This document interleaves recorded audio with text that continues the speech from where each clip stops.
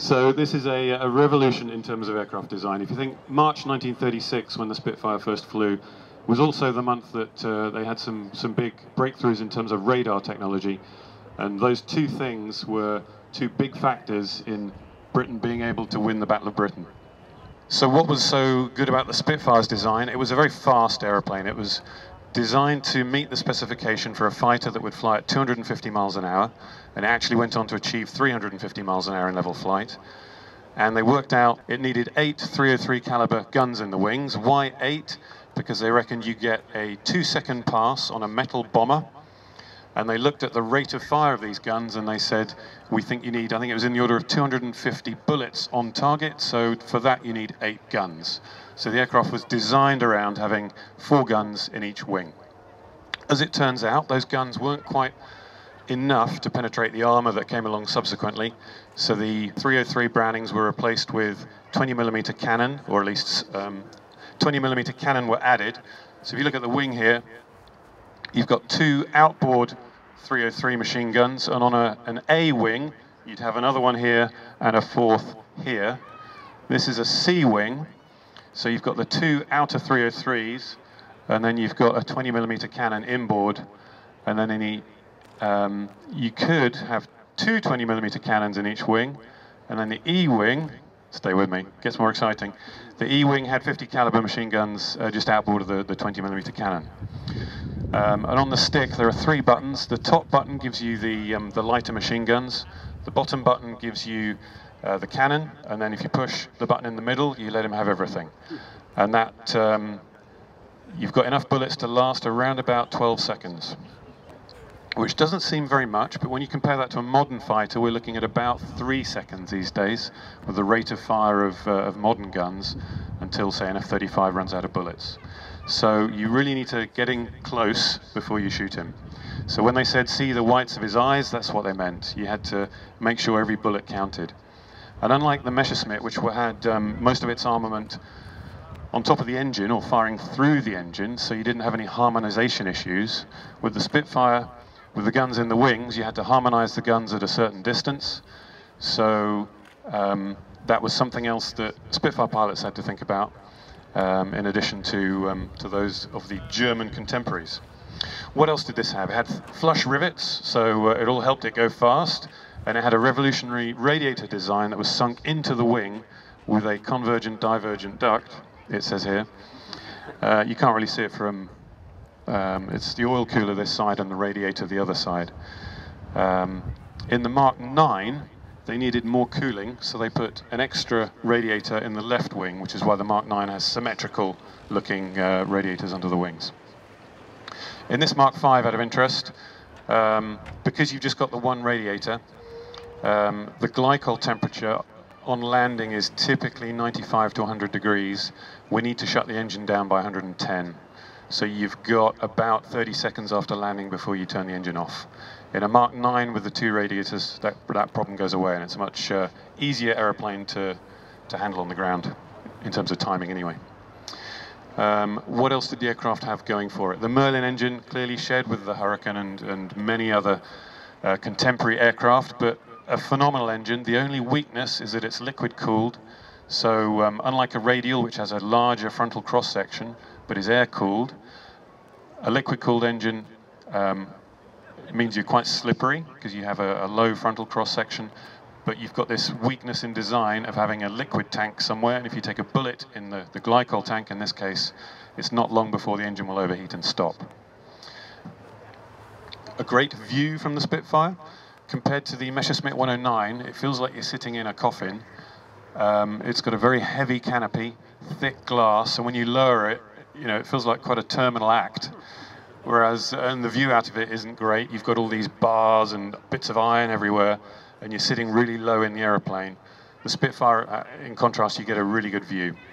The only downside to the Spitfire's field of view is that because the nose is so long in front of you, if you're pulling to try and shoot a target, your bullets will fall away from you, so you can't see where the bullets are going to hit the bad guy. So the Hurricane's nose is a bit more steeply raked, so it's a little bit better in that regard in terms of being able to shoot people in the turn.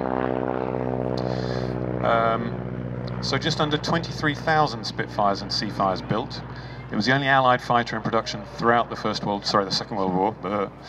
And the difference in the Mark I to the very latest Marks was incredible. The Mark I had a 1,030 horsepower Merlin engine, and the later Marks were up at 2,340 for the Griffon. So, you know, well over twice the horsepower. The wing area didn't really change very much. So the latest Spitfire, latest version, was the equivalent of a Mark I with 32 passengers in terms of weight. So if you imagine what that does to the handling, it's quite significant. So the best handling of the Spitfires were generally the earlier ones, and this Mark V is the nicest I've flown. I haven't flown a 1 or a 2, but this Mark V feels like a little light aircraft, so something like a racer, but you've also got guns. It's just a wonderful machine to fly. The clipped wings do give you a bit more rate of roll, so this was an LF5, a low altitude fighter, and because it was low altitude, they took the wingtips off to give you a little bit higher roll rate. It also means when you land it, it sits a bit better on the ground. There's no tendency to want to get airborne again because the wing is so efficient, it just never wants to stop flying. The flaps are a relatively simple design. They're just what we call split flaps. So they don't give you much increase in lift, but they give you a lot of increase in drag, which is one of the things you want for landing, but more lift would be good. If you imagine the flaps going down and the radiators under the wing being completely blocked by the flaps, that's the main factor. That means you're so hot when you come into land in terms of radiator temperature. What else? She's a beauty. So a little bit more difficult to handle on the ground than a Hurricane because the approach speed is higher. In a Hurricane, the wheels are quite widely spaced. In a Spitfire, they're close together, which means if you land with any sideways drift in a Spitfire, it'll want to tip a bit more on you. And I think it was Mary Ellis who said she's a lady in the air and a bitch on the ground. Compared to a Messerschmitt, I think she's probably quite well mannered on the ground. But I think once you've got the knack of flying a Spitfire, which doesn't take very long, it's relatively well behaved. The only real difficulty, and if you think guys of the age of 19 were flying these in the war, some 18-year-olds, not too many, with only a handful of hours, and some of those guys were getting to the frontline squadrons without any Spitfire time because there weren't enough Spitfires around. They had to deal with a large power difference from the last aircraft they flew, and that's the thing that can get you into trouble, particularly on takeoff. If you put all the power in at once, the aircraft wants to go sideways. So you need to feed it in slowly so that you've got enough rudder to overcome all that torque. But a delightful airplane to fly. We're truly blessed to have this one with its history, and it's the nicest one I've flown. So yeah, a real delight. This week I've been flying the Silver Spitfire, which is going around the world shortly. So we did 3.5 hours in that on Friday, which I think was the longest Spitfire flight since the 50s, we think. And it's just the nicest airplane. It really is. So it's no wonder really that it has such a place in the nation's psyche. Even now, after, you know, sadly all of our wartime veterans are starting to dwindle, people are still queuing up to fly in the back of Spitfires, which is tells a lot really. I've waffled on enough. What questions have you guys got? Yes. Talk us through a circuit. Okay. So one of the difficulties with having a slippery aeroplane is slowing it down. So if I'm just pointing at an airfield, I've typically got over 250 miles an hour as I get to the airfield. I need to be below 160 miles an hour before I put the wheels down. So we would typically fly over the runway, if the CAA let us, a little bit lower than the circuit height. This is called a run-in and brake, which they frown upon, but it's the safest way of getting a Spitfire back on the ground. And then you do a climbing turn onto the downwind using 2 to 3G to get the speed back below 160, and generally that works. And then I need to swap hands, push the gear lever up to activate the hydraulics, and then down to make the wheels come down. I'm checking for a green light. And then below 140 miles an hour, I'm putting the flaps down. Hopefully they come down in the air. And then I'm turning finals at about 95 miles an hour. I've probably got the canopy open with the door half open to stop the canopy from slamming closed if I have any unexpected sudden deceleration. So 95 around the corner, looking to touch down at 85 miles an hour. The problem with the long nose is you can't see the runway in front of you, so a crosswind is actually a good thing, because then the nose is out the way and I can see the runway. If there's no crosswind, or if I need to, well, if there's no crosswind, I'll try and fly a curved approach and then roll out at the last minute so I can always see the runway. And then before getting airborne, you need to have a good look at the good look in front of you to remind yourself what the view needs to be like when you touch down. So in the 3-point attitude with the little wheel on the back on the ground, that attitude is quite critical. So 85 miles an hour, get that attitude, look out the sides of the cockpit to make sure the descent rate isn't too high, go to idle and hold it. So that's it. What other questions? Yes, sir.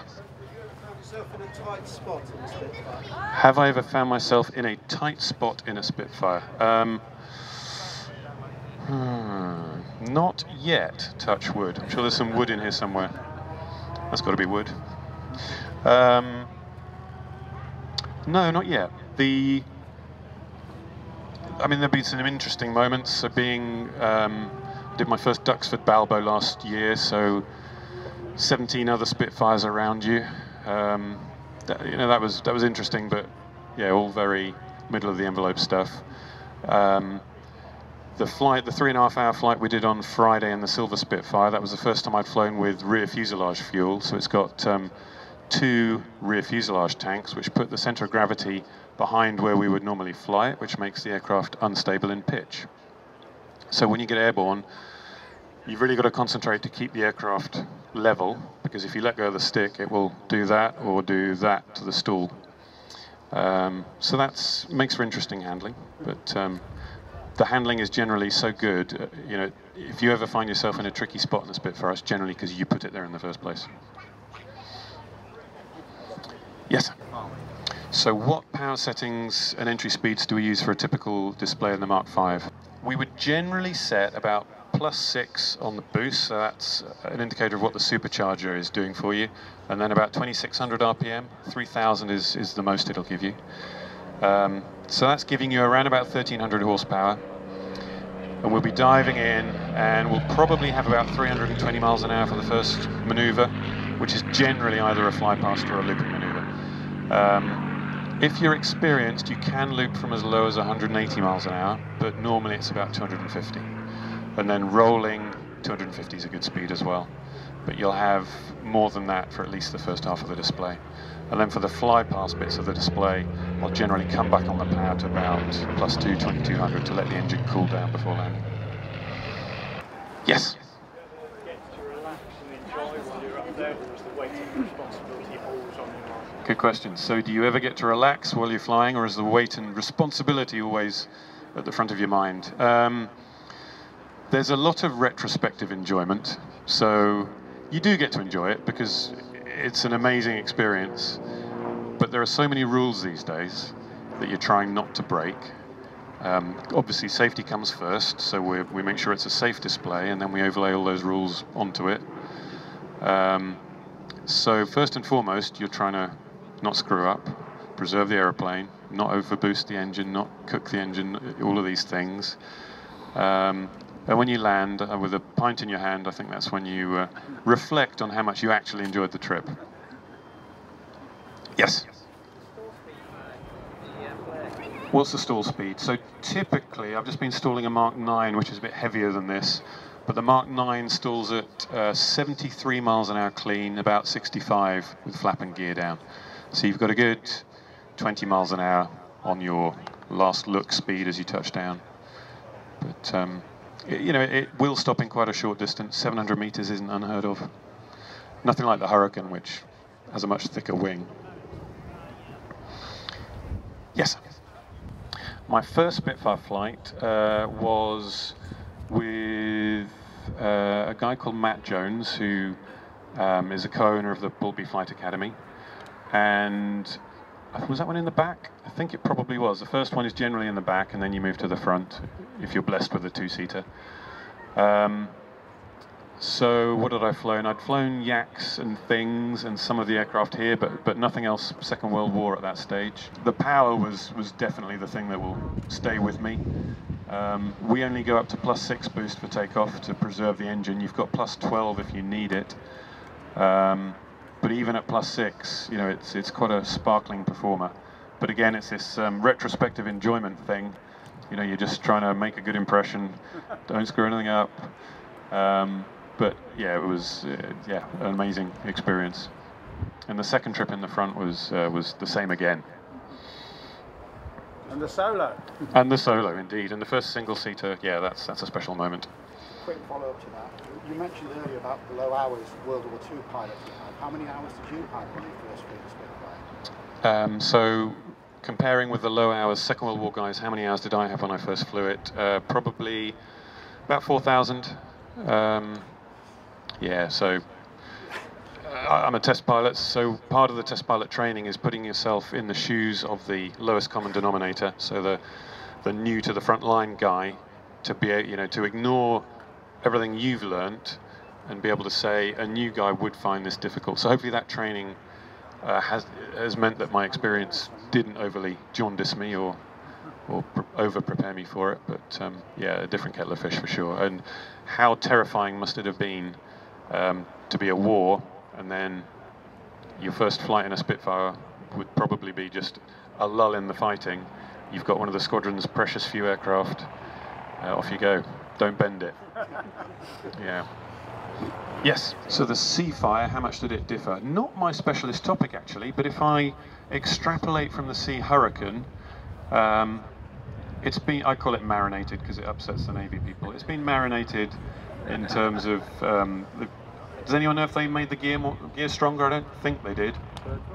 Later on, I think they changed the travel, made it. Changed the travel. Yeah, it wasn't so. Yeah. Well, that makes sense. Yeah, you know, deck landings didn't bounce too much. Yeah. So the biggest difference in terms of handling is the hook at the back. So it's an extra lump of metal, which moves your centre of gravity further backwards, which makes the aircraft less stable in pitch. So generally, they're not as nice to fly as the non-marinated contemporaries. But you need the hook to stop on the deck. It's where the food is. So, any others? Yeah, that's a good point. Thanks.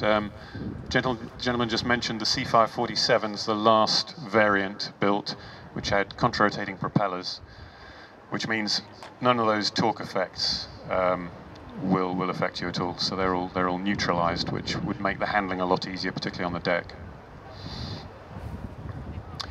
Any others?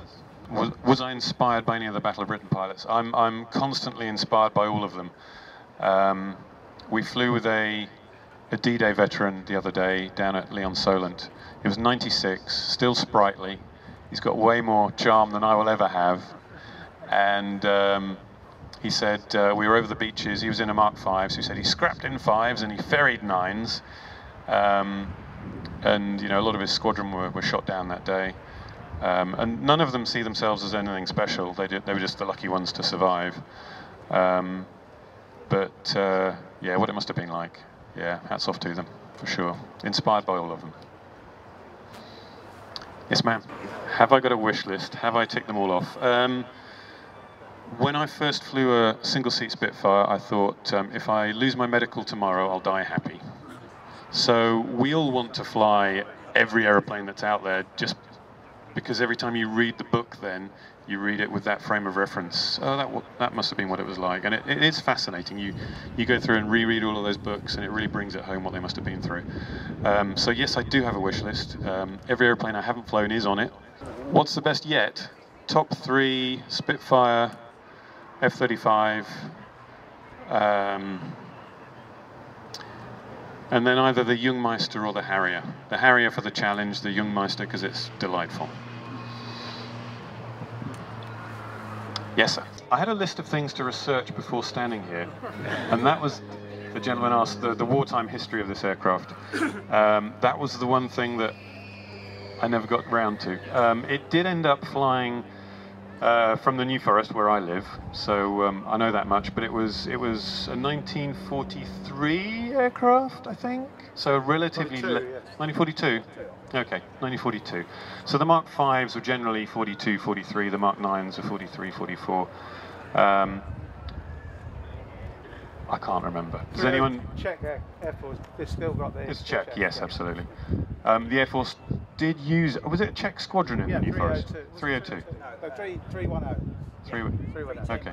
Yeah, 312 and 310. Are you able to give us a 20-second potted history if I hand you the microphone? Yeah, go on, here you go. Well, as far as I know, it's built in 1942, and I think that was the first. I think that was the first squadron it went for, was 312.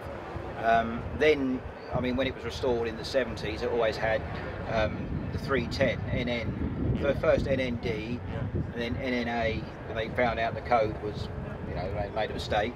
That's what it would have had, and basically, I think there's possible evidence that it might have well flown, you know, escort missions with Memphis Belle, you know, Memphis Belle, and those, and I think really it was, yeah, one of those things. I think by the end of the, you know, late war and that, when it was out of squadron service, it ended up at Loughborough, you know, being as a training. And then it ended up in the Battle of Britain film, actually. You know, that was there, and from there it was restored by the Shuttleworth, you know, volunteers at Duxford. I think Neil Williams took it up for its first flight, and from, you know, it's been in my memory ever since I used to come to these shows. Sorry, in the you know, in the 80s, early 80s when I was a kid and that. So yeah, it's always been one of those things, and you know, you try and remember its history. But yeah, but that's not probably the best one, but it's a little summary, I guess. Yeah, of great. But so yeah, well, thanks. Thank you. I'll be corrected and challenged. Thank you very much. Well, thank you all for listening. I hope that's educated you on the handling side and also the history. But the website's there if you need more history. It's all there, ready on my iPad to read. Thank you very much. Have a good day.